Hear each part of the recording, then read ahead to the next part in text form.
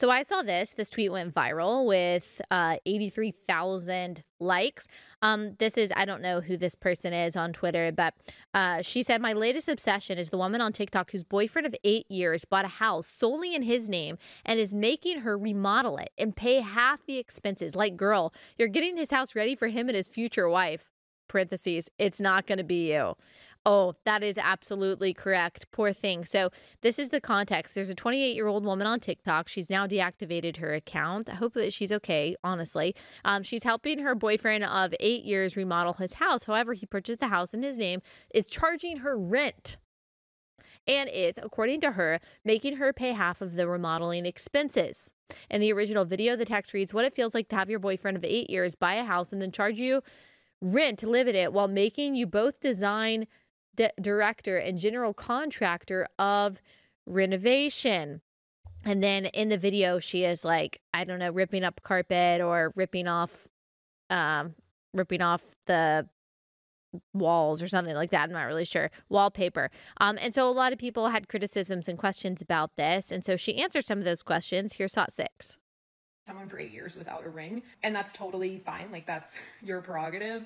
But it works for us. Next thing is that I pay my boyfriend rent. In the past, when we've rented properties together, we've split the rent. Now my boyfriend has purchased a house. I'm still an adult that needs a place to live and pays for the place she lives. I just happen to pay that money to my boyfriend. People are upset that I'm doing this work for free and I'm not gaining equity in this house. Way that I look at it, and he was able to buy this house because that has been a goal of his. I didn't have the ability to take on that risk. I don't see it as my place to like reap those gains. Well, like, let's just go back to the basics before we even talk about like the finances of this and not having equity in the house, is that you shouldn't be living with your boyfriend. Shouldn't be living with your boyfriend. And I know that that is so scandalous to say today, and I'm assuming that I don't think that this girl identifies as a Christian. But you shouldn't be living with your boyfriend, not just because of the sin that it is, but also because it increases the likelihood of you guys getting a divorce. It makes your breakup, if you do get married, it makes your breakup a lot messier as well, because you have so much interwoven. You have so much to detangle and so much to detach from. And whether this woman realizes it or not, she has in her mind become a wife. Like, she has in her mind committed her body and her heart and her soul and her mind and her money to this person who very clearly does not care about her. I mean, he might care about her in some way. He doesn't care about her enough to take care of her and to marry her and to protect and to provide for her like a man should, because he doesn't want to. What did we say last time? If he wanted to, he would. Girl, if he wanted to, he would. He doesn't want to. He does not want to make you his wife.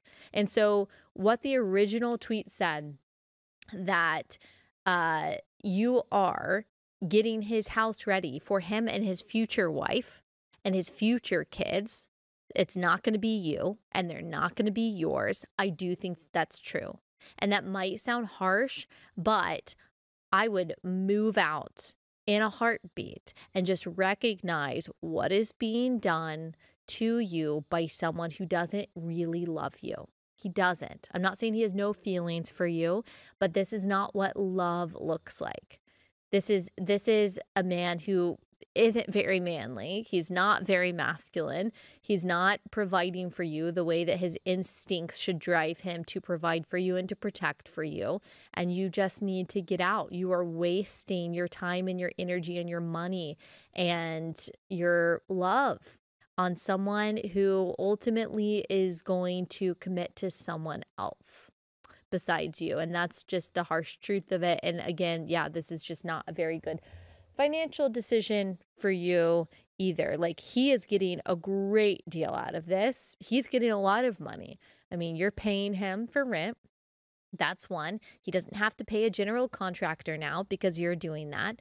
He doesn't have to pay a designer now because you're doing that. And so, yeah, he gets a lot out of this, and you get absolutely nothing.